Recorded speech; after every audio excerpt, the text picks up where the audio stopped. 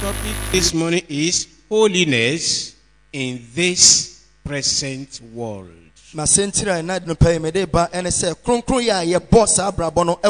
Holiness in this present world. Some believe when we get to heaven we can be holy, but in this world we cannot be holy. If you are not holy in this world, you will never enter there. Wherever you want to work,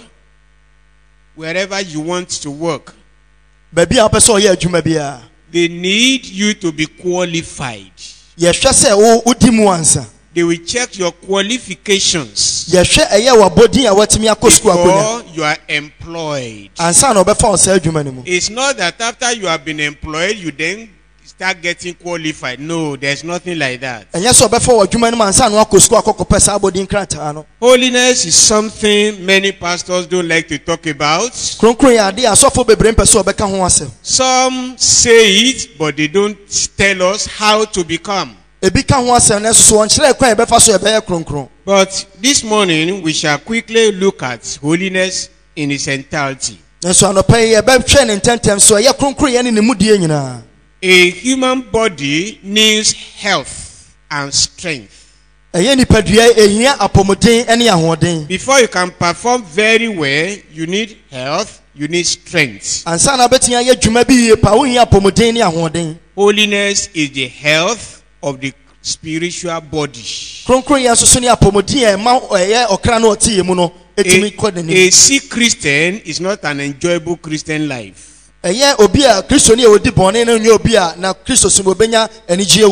Holiness is compulsory, not if possible, not if necessary. It is compulsory. What is holiness? What is holiness?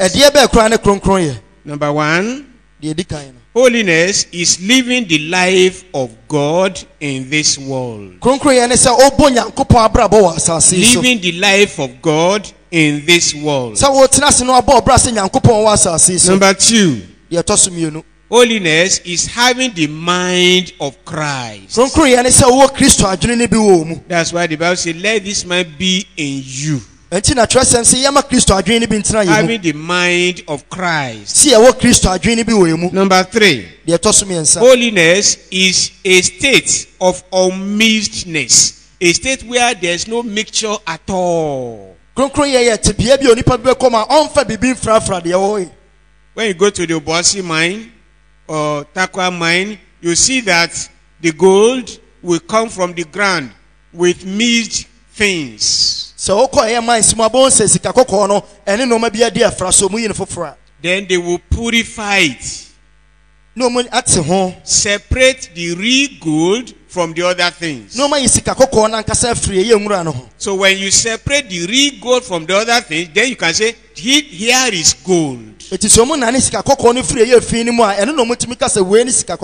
When your life is separated from other things, and it's not in the pure state,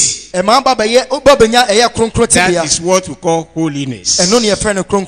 Number four, holiness is having the supreme love for God. Supreme love for the work of God, and supreme love for the people of God.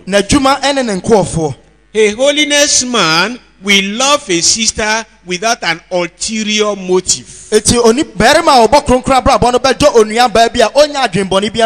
A holiness woman will love a brother without an ulterior motive. Because the pure love is there.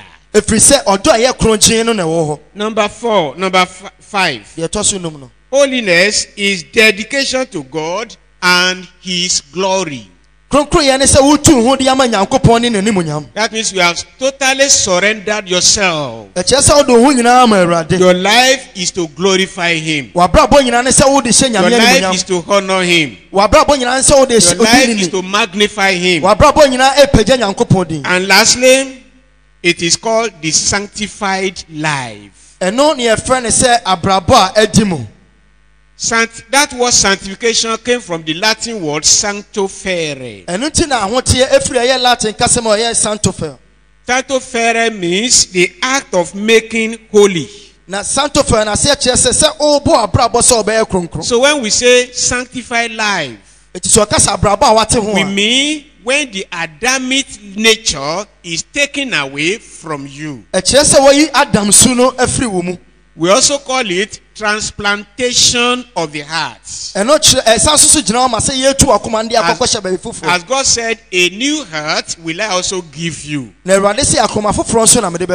We also call it circumcision of the heart. That's why God commanded the children to circumcise their hearts. Why must we be holy? There are three reasons why we must be holy. Number one, the problems we have demands holiness.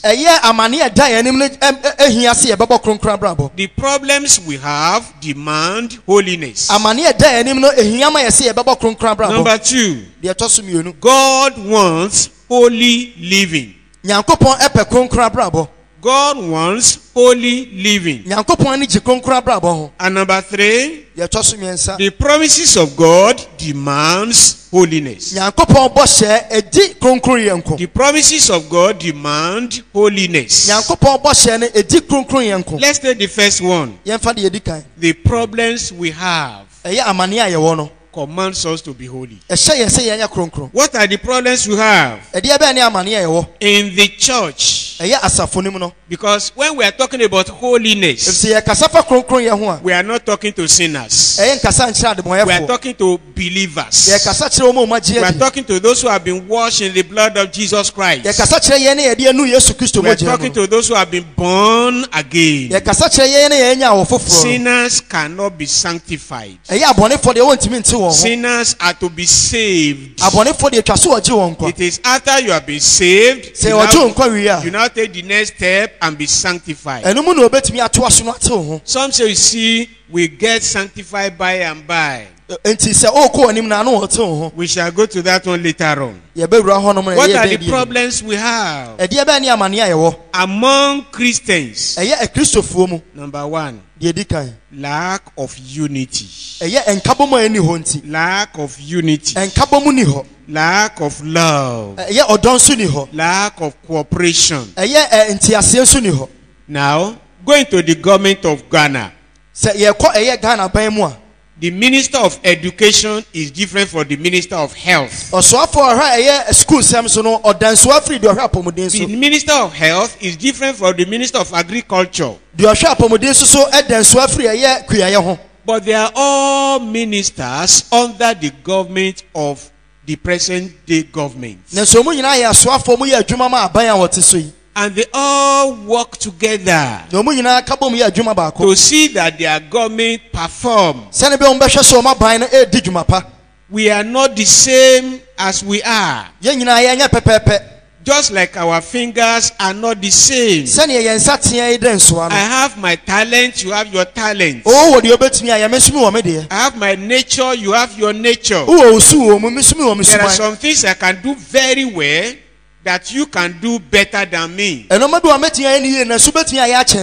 there are some things I cannot do that you can do. That's how we are in the church. God expects we should be one. Jesus Christ said that they all may be one. That means you can be an evangelist. I am a teacher and trainer. I am not an evangelist. You can be an evangelist. Another person can be a pastor. Another person can be an apostle. Another one can be a prophet. And we are all serving to the glory of the Lord. There should be unity in the church, because it is the work of our Father. It is not an individual work. Alas, it's not so in the church. Everybody is working for himself. Everybody is thinking of himself.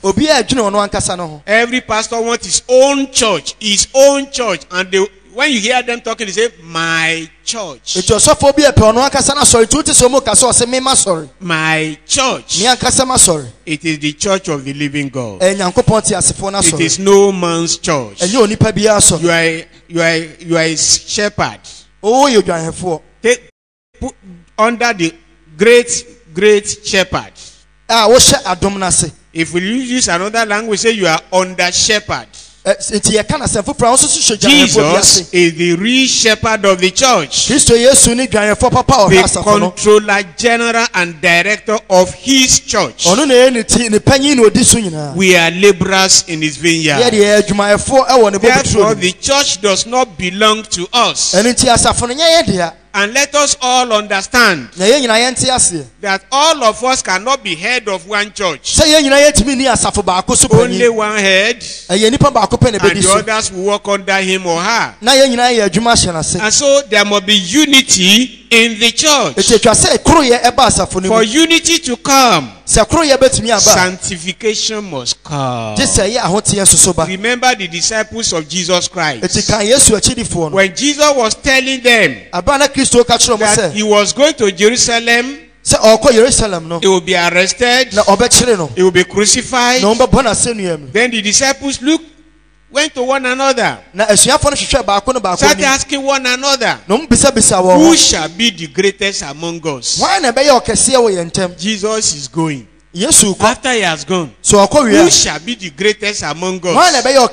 They started arguing among themselves. No wonder Jesus had to pray for them and say, Father, sanctify them. Yes, they have been born again. They have been washed in the blood, but they needed to be united, which can only be done by sanctification. So when the day of Pentecost was fully come, they were all together in one place with one accord. That was unity, and that is unity. By the time Peter rose up, and said, we need to replace Judas Iscariot.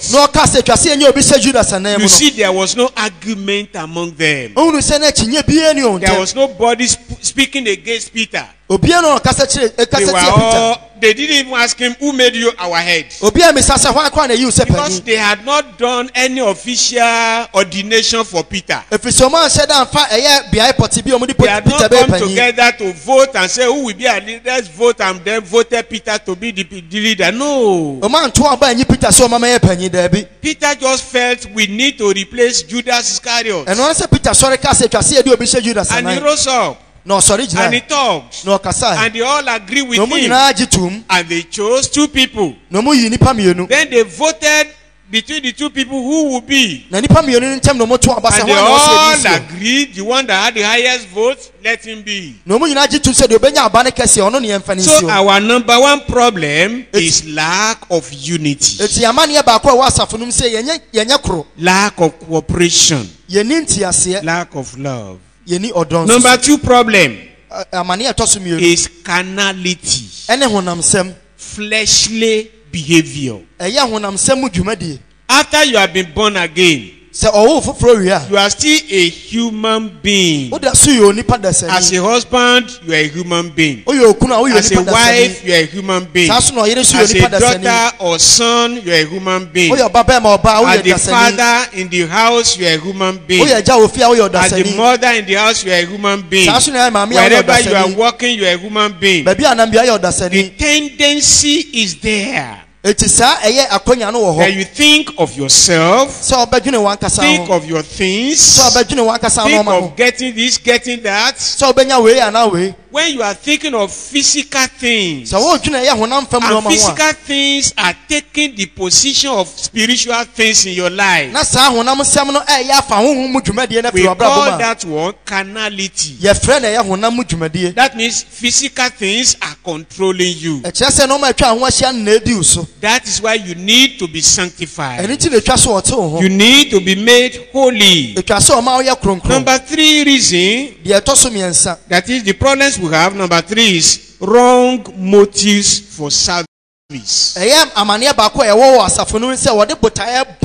Wrong motives for service. Some years ago, when I was in the church in Kumasi here, the church was still young at that time. A sister from DHMSU was in the choir. Suddenly we saw that she was no more coming to church. We sent some people to go and check her up. And when they check her up, saying, I won't come again. What's the problem? Say, all my singing, no brother saw vision about me and said, God says the Lord to marry me. So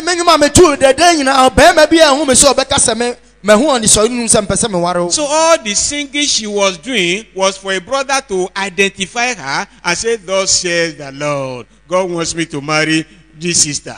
When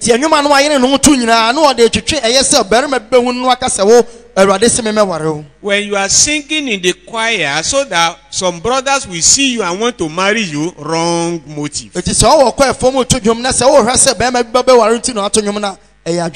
Whatever you are doing in the church for the purpose of being known or being recognized or for the purpose of getting something for personal gain or use, that is wrong motive. You need sanctification. Now, problems we have: local FM station, storytellers.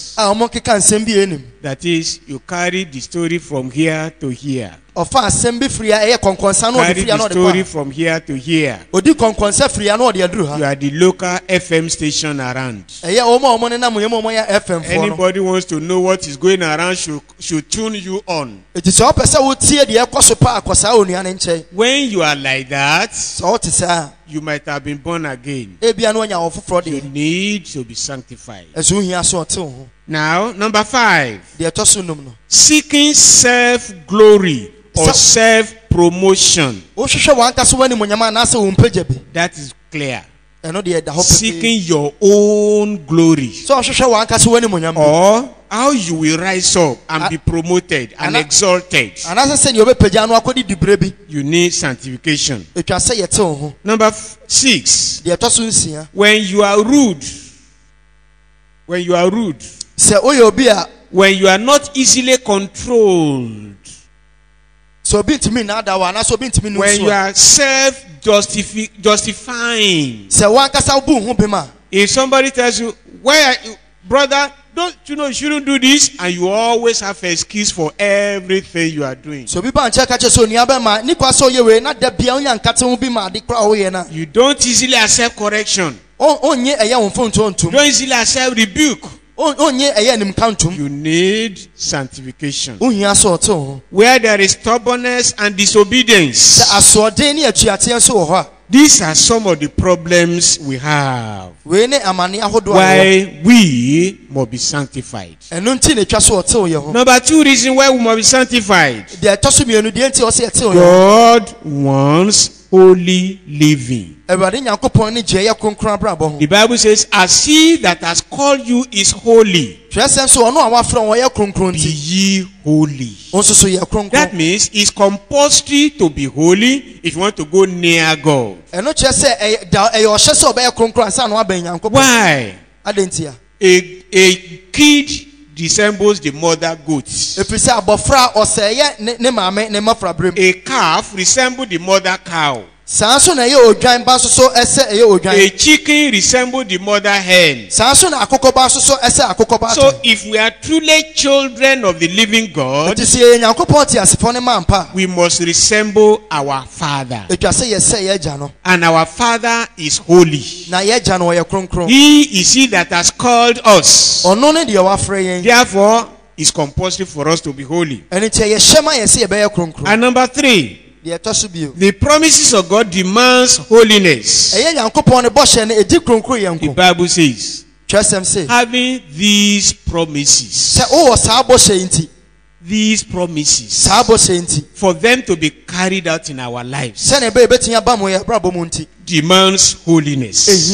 Holiness is compulsory. Holiness is mandatory. But why is it that we don't easily get holiness? There are enemies of holiness. Everything in life has enemies, especially everything good in life has enemies. Now, number 1 enemy, unprofitable conversations. When you are praying for holiness and you are the type who talk anyhow, even if you get it, you will lose it. Unprofitable conversation is an enemy of holiness. Number 2, giving allowance to bitterness. When you lack tender-heartedness, or you are harsh in your spirit, these are enemies of holiness. And even if you get holiness, you will lose it. Bitterness cannot be in the heart of a holy man of God. Harshness. You know, some are harsh when they talk. They are very harsh. I say, brother, why are you fighting me? Hey, I'm not fighting. That's my nature. That nature needs to be subdued. That nature needs to be broken. That nature needs to be buried. And Jesus needs to be brought up in your life. What other enemies do we have? When you are harsh, when you are loud, when you are rough in your speaking.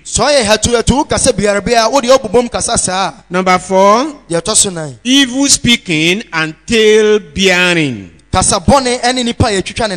Number 5, pride and spirit of revenge. A proud Christian is an abomination to God. A proud Christian is an abomination to God. That means it's absurd. It's unthinkable to say there is a Christian and is proud. It doesn't work together. No, it's only in Christianity we have absurdities. But in the real life, no absurdity. If, for example, there is no truthful liar, anything like that, a truthful liar, or a honest thief. Is there anything like that? Do we have a blackish white? Oh, that color is blackish white. It's blackish white. That means white and black. You are either white or you are black. It's only in Christianity we have absurdities, which in the life of the Word of God is not acceptable. Another enemy of holiness is selfish personal ambition. Selfish personal ambition. One song says, I no longer live, but Christ liveth in me. When you are sanctified, you are crucified with Christ. And you can say, nevertheless I live. But now I live, I live in the glory of the Son of God. What other enemy do we have? Impatience. Impatience. If you are an extrovert, pray. Pray that patience will have perfect control in your life.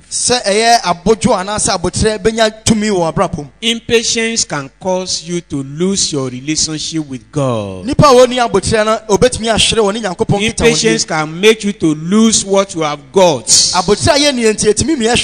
Learn to be patient. Learn to be patient with people. Learn to be patient with things. Because as long as you are in the will of God,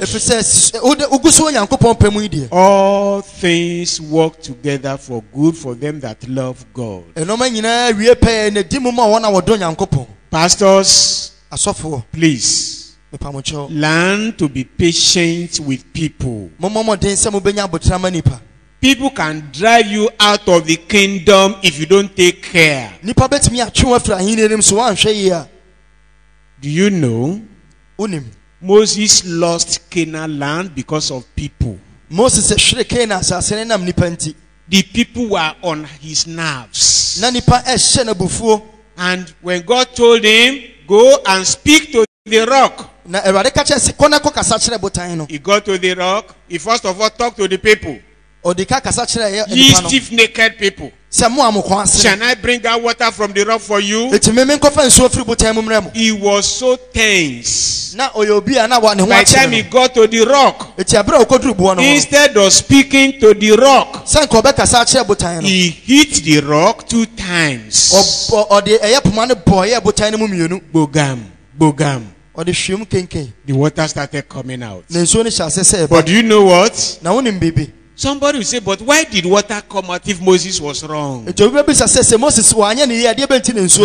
God will still feed his people with water. That is why you can see some backsliders will preach and people will be born again. Some pastors who have gone into immorality will preach and some people will be born again. They will preach and some people will get healed. Don't say, if God doesn't like me, if God is not more with me, why are people getting born again? What? Oh, don't think that you are anything. If you like, God can use you like a sanding tin or a milk tin. When we buy the tin of milk, we pierce it 1, 2. We pour it. When we finish pouring the milk, what do we do with the container? Do we keep it inside our wardrobe? Inside cupboard? What do we do with it? We throw it away. If you don't learn to be patient, you are the container containing milk. God will use the milk inside you and after that throw you away. May that not be your portion in Jesus' name. Amen. As a pastor, you will be very careful so that you don't become a bookman in the transport station. Bookman will book everybody for the car except himself. He won't book for himself. Accra, or Tamale. He will book everybody. When the car is full, he will call the driver. The car is full. His own commission is given to him. The driver drives the people away. He stays behind. My good pastors, don't be bookmen that we book people for heaven. And another driver will drive them to heaven. And you will stay behind. May that not be your portion in Jesus' name. Amen. Therefore, we must see these enemies and fight them. What are the other enemies of holiness? Prayerlessness. Prayerlessness and lack of study of the word of God. You keep your holiness life through the word of God and through prayers.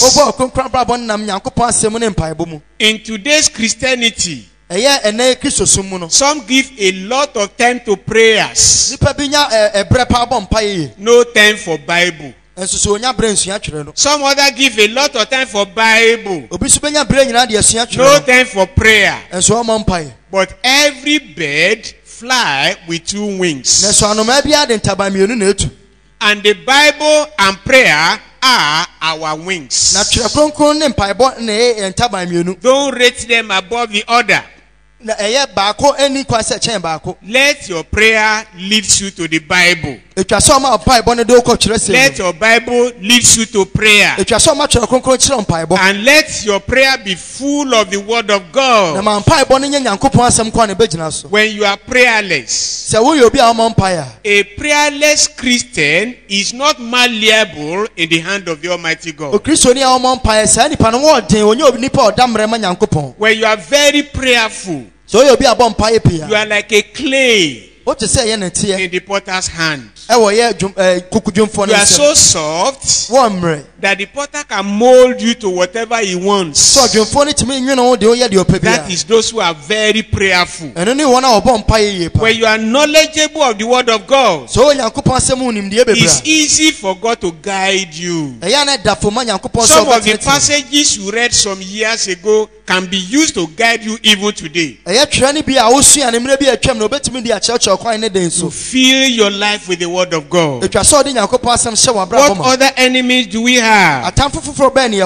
Meditating on objects of temptations.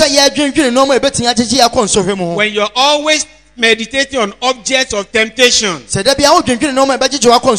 maybe by accident, you saw a naked woman, and after you left the woman, as you are going, you are meditating on the nakedness you saw.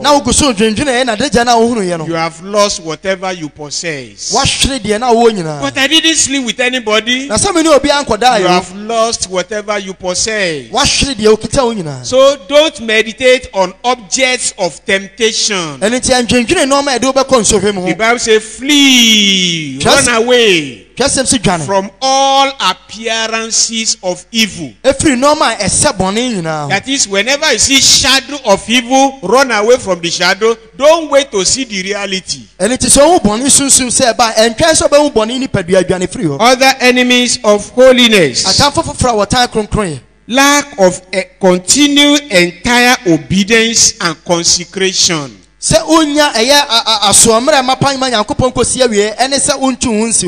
When you are sanctified, let me help you in this level. There are sanctifications of different grades and different levels. A common Christian in the church needs a level of sanctification. When you are becoming a leader in the church, you have to go higher on your dedication and consecration. That's a higher level of sanctification. When you become a pastor of the church, your consecration must rise higher. Why? Because the higher you go, the hotter it becomes. In geography, the higher you go, the cooler it becomes. But in Christianity, the higher you go, the hotter it becomes. Why? As I'm here now, if I fall down, I will rise up. Because I'm on the floor level. But if I come to the edge here, if I fall down here, I may stand up, but I might have some small bruises. Somebody is in the gallery here. If he should fall down here, is it the same as somebody falling down from here? Is it the same? Somebody is on the roof. When he should fall down, it's not the same as somebody on the gallery. So the higher you go, the hotter it becomes. When a senior pastor backslides, it's more horrible than when an ordinary Christian backslides. That is why you must be able to guard yourself. That the higher you are going, the more consecration, the more yieldedness, the more commitment, the more watchfulness. That is compulsory. Then another enemy of holiness, taking our fears into our own hands. Taking our fears into our hands. Like I was looking at the message of one pastor, a lady pastor. When she was handling offering, she said, I am in control here. I am in control here. My brother, never take over the control of the church from the Holy Spirit.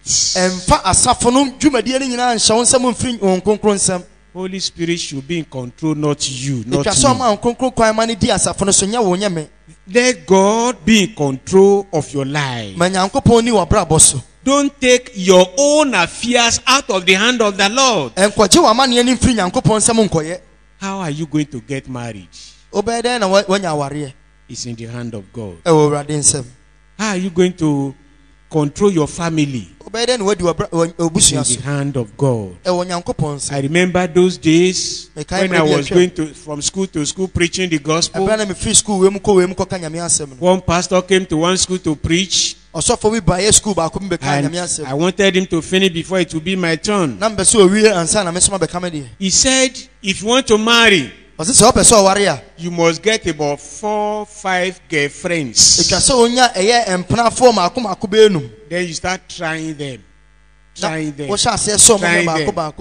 When they now remain 2, then you start praying seriously. God, which one among the 2? God, which one among the 2?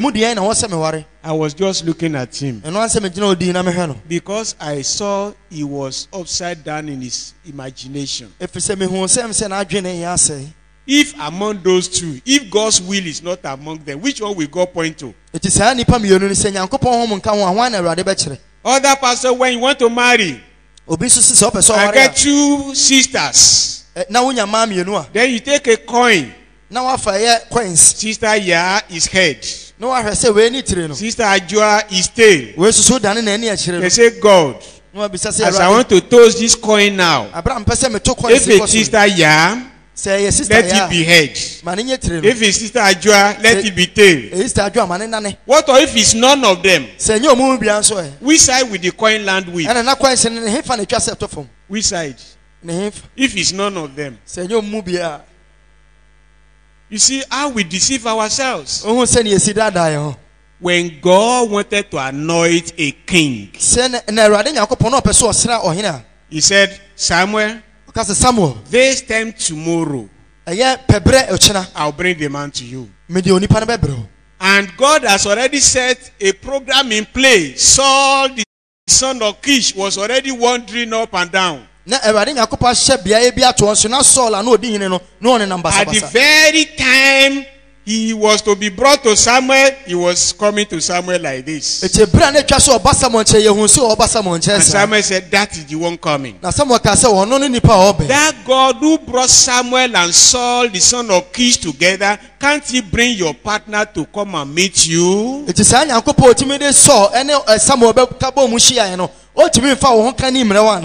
but that one is Old Testament. Let's come to the New Testament. Saul of Tarsus. Saul and no free Tarsus. He met Jesus on the way to Damascus. The Lord told him to go to Damascus. He was going as a blind man now. He was taken to a house and he was praying. Ananias, go to this. There is a man called Saul of Tarsus. Is there. And he's praying. And he has seen a vision of you coming to pray for him. So go and meet him. Now look at it. God called Ananias and has already given the vision of Ananias to Saul already. He works from both ends of the line to make it meet. Look at the case of Holiness in chapter 10 of Acts of the Apostles. He told Holiness, send messengers to Joppa. There is somebody there called Simon, son named Peter. He is living in the house of one Simon the Tanner by the sea. All the descriptions were given to him of how to get Peter. Peter was over there. God too was preparing him. Peter would not want to mix with anybody that was not a Jew. Before the messengers came, Peter was prepared. By the time they were knocking at the gates, God said, Peter, go and meet them. I send them to you. Go with them, asking no question. That is God in the New Testament. The God of the Old Testament is the God of the New Testament, and it's the God of today. Therefore, don't take your fears away from the hand of God. There is no accident with God. Whatever God allows in your life, even though it is Satan that is doing that thing in your life, if you are a real child of God, God allowed it. Remember Jesus Christ. The Bible says he was led of the Spirit into the wilderness to be tempted of the devil.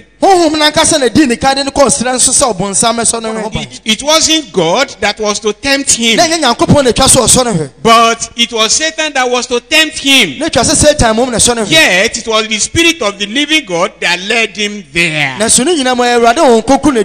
If God allows anything in your life, there is a purpose for it. Give God the chance, give God the glory, and you later praise God for it. So never take away your affairs from the hand of God into your own hand. What other problems do we have, or enemies do we have? The temptation to be like others. The temptation to be like others. Be yourself in every situation. God will use you as you are.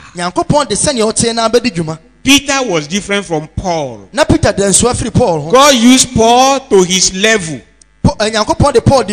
God used Peter to his level. David was different from Joseph. God used Joseph to his level. God used David to his level. Don't compare yourself. We can learn from each other, but you will never be me, I will never be you. So when the temptation is coming to be like others, tell yourself, I'm fearfully and wonderfully created. God intentionally created you to be you. You know, nowadays, especially the women, They are trying to recreate themselves. They said the way God created them is not fine. They remove the air God put in on their face here. They remove it and put mark and put a mark to draw another. That means that man who put that growing hair there is a foolish man. Then they scrape it and draw their own. Then the face look like the cat face. It was why when you actually free or not the pencil be to us to say the any dear Jimmy. Some will say, why did God create me to be a black person? They will go and get some chemical, rub it on their body, so that they become fair.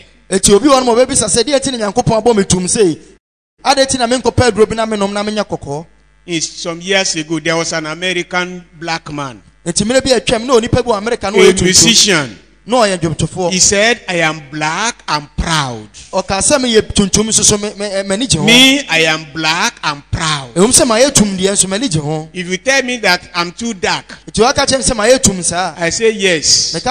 I didn't buy it from supermarkets. It is God who made me like that. I am like that. You like me? You take me like that. You don't like me? Leave me like that. Some will say their bottom is small. They will go and make doctors to do some things to eat. Just few weeks ago, one doctor was arrested in Brazil because as he was increasing the bottom of a woman, the woman died. So the doctor was arrested. Some will say the breast that God gave them is too small, they go and make it big. One was in the plane. As he was trying to take her baggage from the baggage compartment, what they did in her breast broke up and poured on the passenger that was there. And they had to rush her to the nearest hospital for her not to even die. Whatever God has made is beautiful.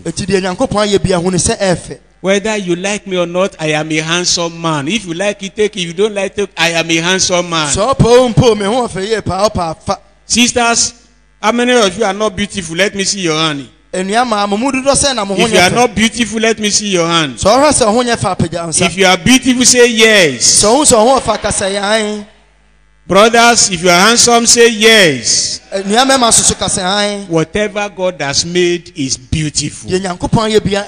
See yourself the way God has made you. Don't work things out yourself. The creator, the manufacturer is the wisest person. The creator, the manufacturer is the wisest person.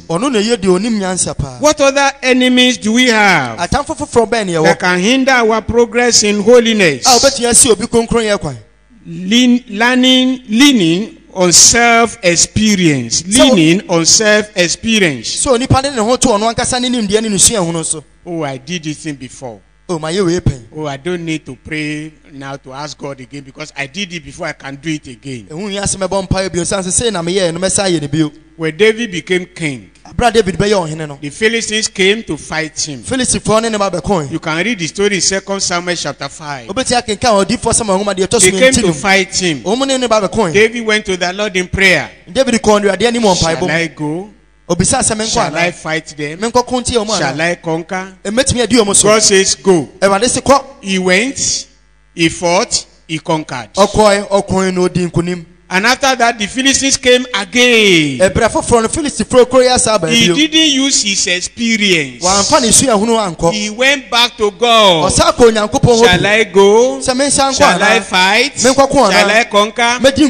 God said you will go. For this time, fetch a compass that go around. Come from their back. And when you get to the mulberry tree, wait there. When you hear the wind blowing on top of the tree, then start going to the battlefield. It means the army of the Lord is going ahead of you.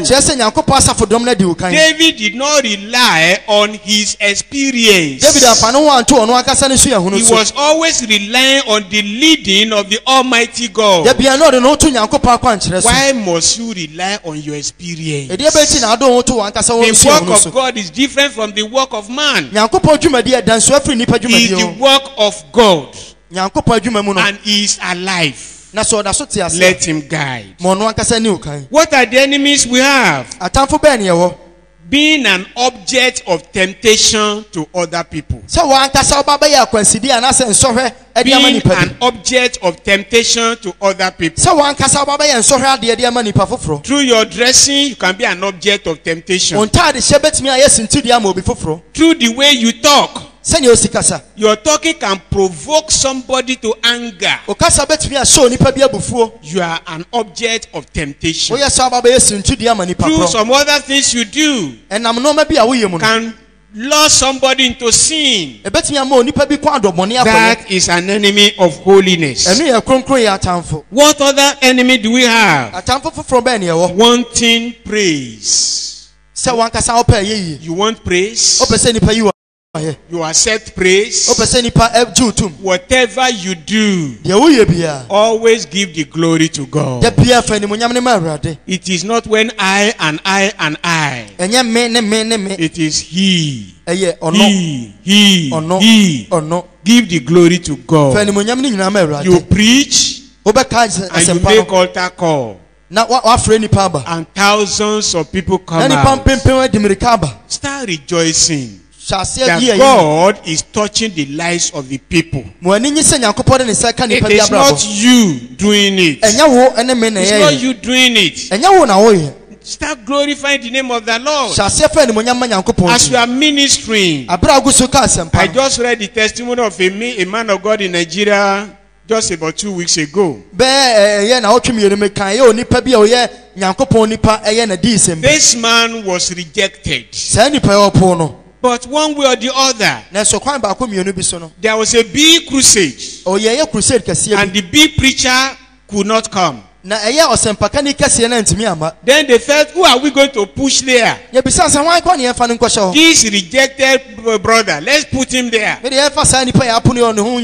that if he cannot heal anybody, everybody will say he can't heal. So they push him to the pulpit. When the interpreter saw him, the interpreter just put the mic down and left the place.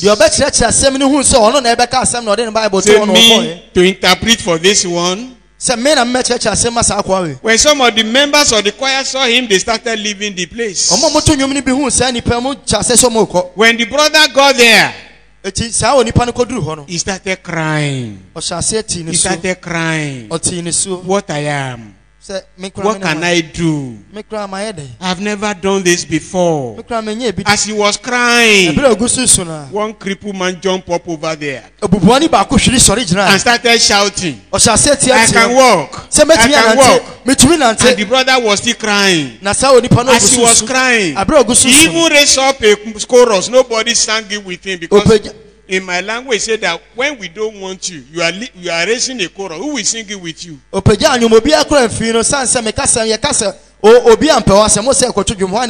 And as he was still crying before the Lord, a blind man started shouting over there, I can see, I can see, I can see. Those members of the choir were going away, started running back. All the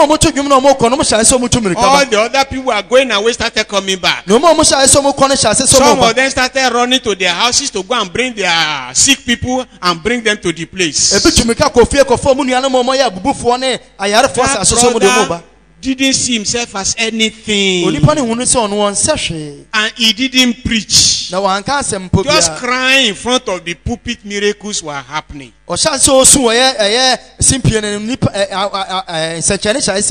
did it? Who did it? Who did it? Is he here? let's put our eyes on him. Don't do as if you are this, you are that. And whatever miracle God is performing under you, give the glory to God. Give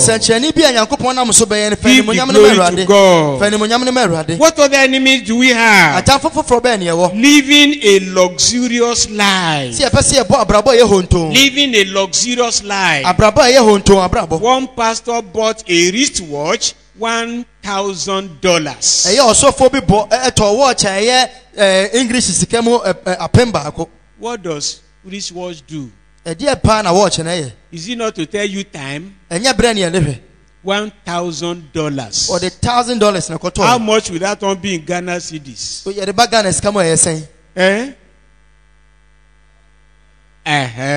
For one wristwatch.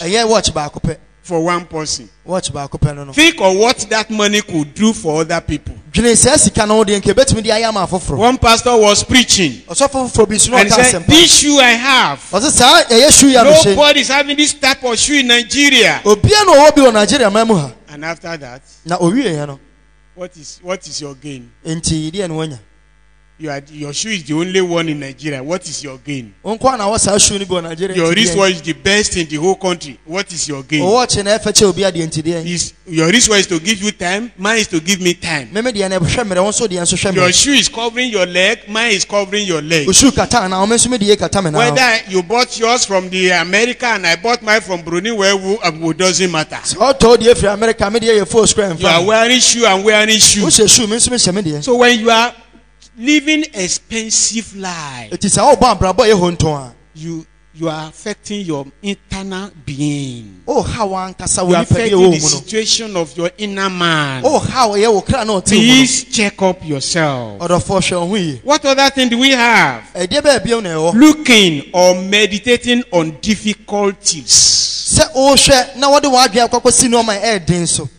You are always looking at the negatives. Brothers and sisters who are melancholies, please take care.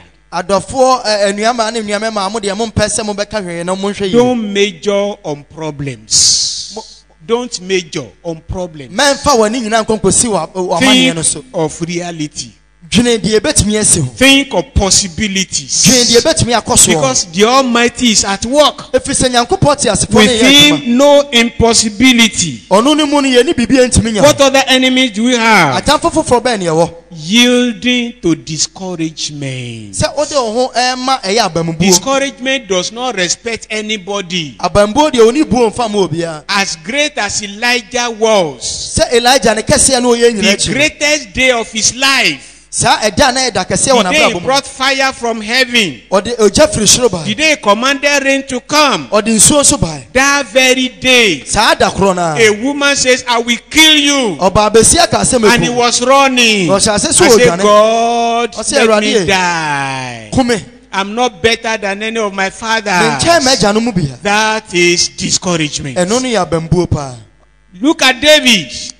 He and his men came to the camp. Their wives and children are gone. The Bible said they all broke down and started crying. They went until there was no energy to weep again. That is discouragement. But the Bible says in 1 Samuel chapter 30 verse 6, the Bible says, and David encouraged himself in the Lord.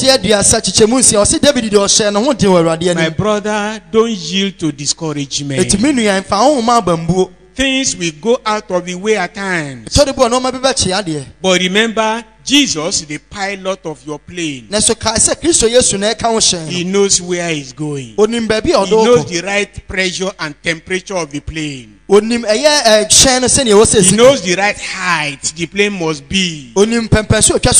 Trust him. Encourage yourself. He that watches over Israel neither slumber nor sleep. So you must always trust him. Now, let me quickly go to another point. How do we receive this holiness? There is sanctification, there is salvation. When you are a sinner, Before you can be saved, you must agree with God that you are a sinner. Because we are all born sinners. According to Psalm 51 verse 5, we are all born sinners. Whether you are born by a pastor, it doesn't really matter. We are all born sinners. And the wages of sin is death. The soul that sinneth, it shall die. So every sinner is carrying death sentence. When you now realize you are a sinner, and you come to the foot on the cross and say, God, I'm sorry. I've been living in sins. I've done this. Forgive me. Wash me with the blood of Jesus and make me your son. As you do that, the Lord saves you. Then you are born again. Your sins and trespasses are thrown into the sea of forgetfulness. Now, sanctification. You realize that yes, I am born again, but my love is not 100% for Jesus Christ. My commitment is not 100% for Jesus Christ. My dedication to serve the Lord is not 100%. I still have some questionable things in my life. And because of that, you now go to the altar. You lay yourself on the altar. Just as Paul said, I beseech you therefore, brethren, by the mercies of God, that ye present yourself a living sacrifice. That is Romans chapter 12 verse 1. Present yourself a living sacrifice, not a dead sacrifice. A sinner is dead in sins and trespasses, but a Christian is living, is alive. So you are not putting yourself on the altar, a living sacrifice, holy and acceptable, which is your reasonable service. Now when you lay yourself on the altar, you are confessing your weaknesses. You are confessing your areas you are down. A sinner will confess his sins to the Lord. A Christian will confess his weaknesses and shortcomings to the Lord in sanctification. And the altar sanctifies the gift. What are the things that will help you to be sanctified? Pray without ceasing. Pray without ceasing. Abide in Christ. Abide in Christ. Beware of compromise in little things. Some years ago in Kumasi here, one sister came to me. Said somebody is teaching holiness and say if you want to be holy as a married woman, you must never allow your husband to touch you. I said, my sister, that person run away from him because Abraham was married. He had not given birth. God was promising me he would give birth. That means God expected him to touch his wife. And yes, God told Abraham, walk before me and be thou perfect. That means God was saying, holiness is demanded from you, Abraham. And yet, Abraham will still touch his wife and still give birth to the children that God has promised him. So,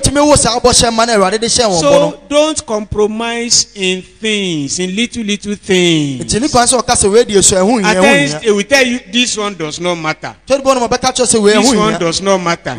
This one does not matter. I know some pastors' wife doing this one. I know some pastors who are doing this one. Have you gone to the record book of God and see that pastor's name there, or that pastor's wife's name there? Therefore, beware of compromise. Not only that, lay your all on the altar. Keep your all on the altar.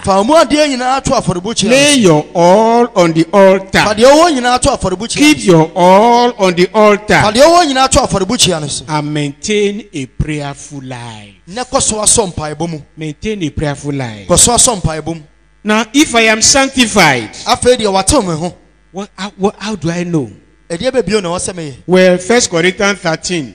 Read it on your own. It talks about agape love. That type of love is agape love. From the Greek word is agapao, which means God's giving love. It's different from Philadelphia, which is the love we have for each other or something like that.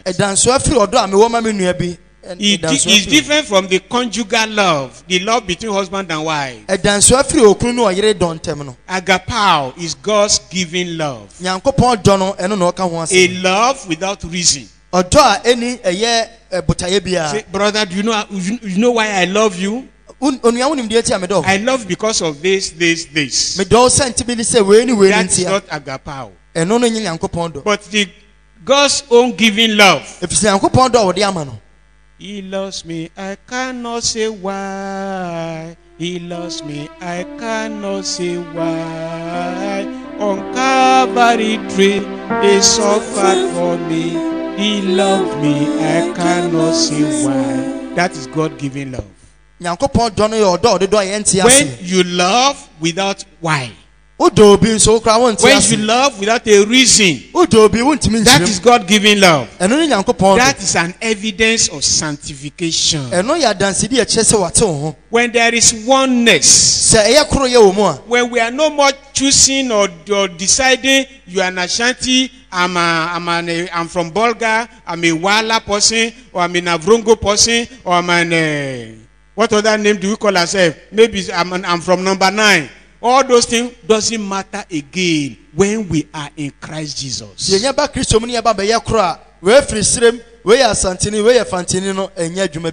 you are really in holiness, there is oneness.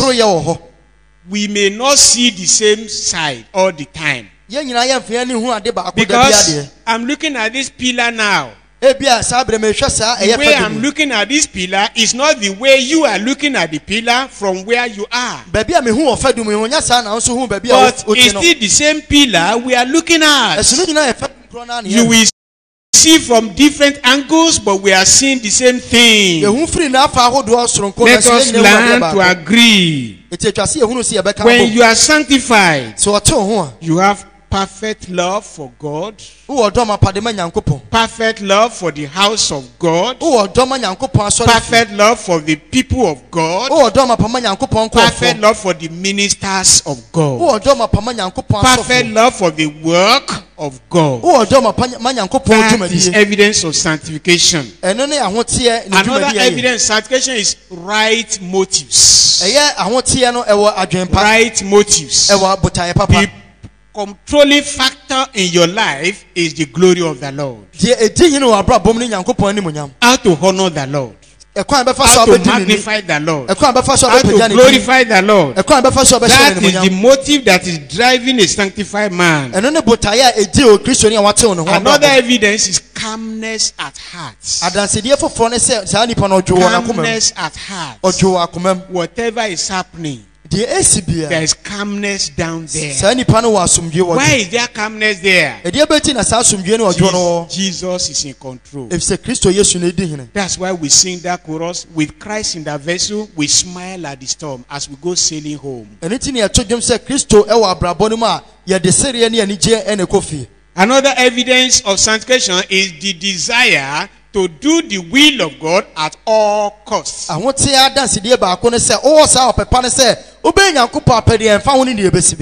And what I will say lastly on that one is that if you really love God, you will hate sin. If you truly love God, you will hate sin. Those are evidences of sanctification. When you are a sanctified person, what are the enjoyments you have? Number one, there is joy and inner peace. There is joy and inner peace. You can't buy from any market. That is why you must be sanctified. That's why you must pray for sanctification. Secondly, it's easy to relate with anybody, anywhere, anywhere. You can easily reach agreement with anybody. You know one thing? Your prayers are easily answered.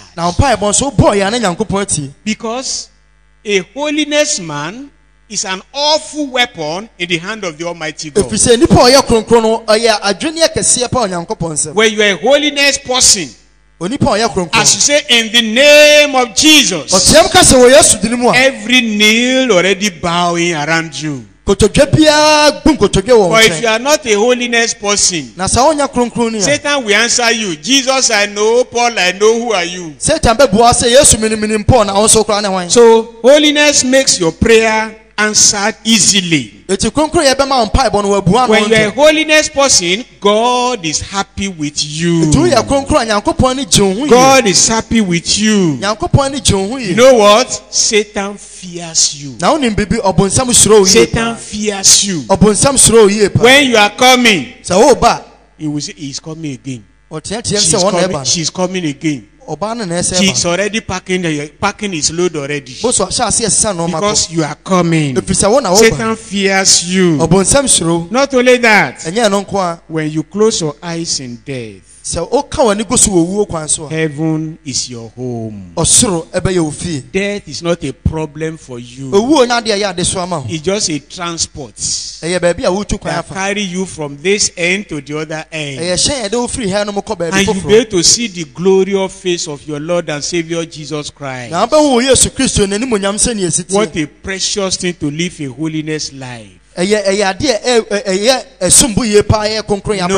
Enoch lived that type of life. And God took him up with him. Noah lived that type of life. And when God was destroying the whole world, God saved him and his family. Abraham lived that type of life. That's why in Genesis chapter 18, God said, can I do something that I will hide from my friend Abraham? God couldn't hide anything from Abraham because he was a holiness man.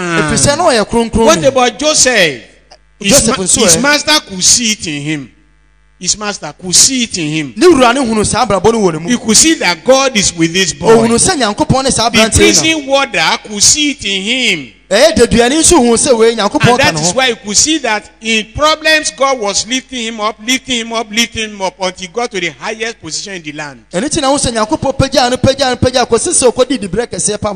When the prophet went to King Hezekiah and said, God says the Lord, get your house in order, you will die. He just turned to God and said, God, remember how I served you in holiness and righteousness. That was the prayer.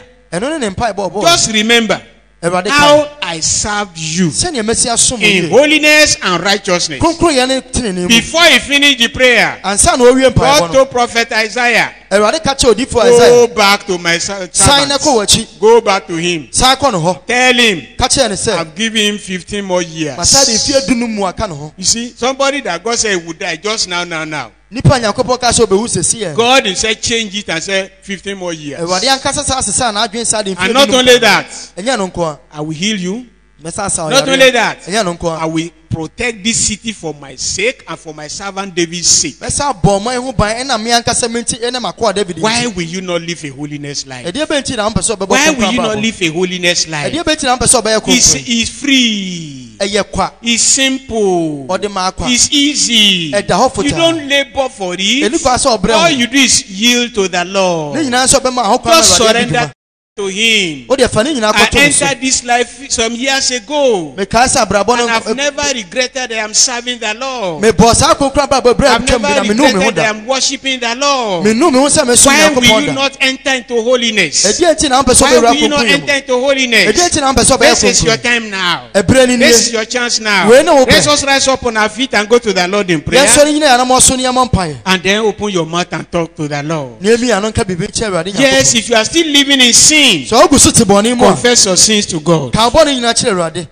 Confess your sins to God. After you have been saved, then you can come into holiness. If you know God has forgiven you your sins, now you need holiness. You need holiness. On this ground, you need holiness. In your house, you need holiness. In the market, you need holiness. In the school, you need holiness. Wherever you are, you need holiness. Therefore now, lay yourself on the altar. Lay yourself on the altar. As you come to the front now, singing that chorus, I surrender all. I surrender all to thee. When you want sanctification, you want holiness life, come to the front here.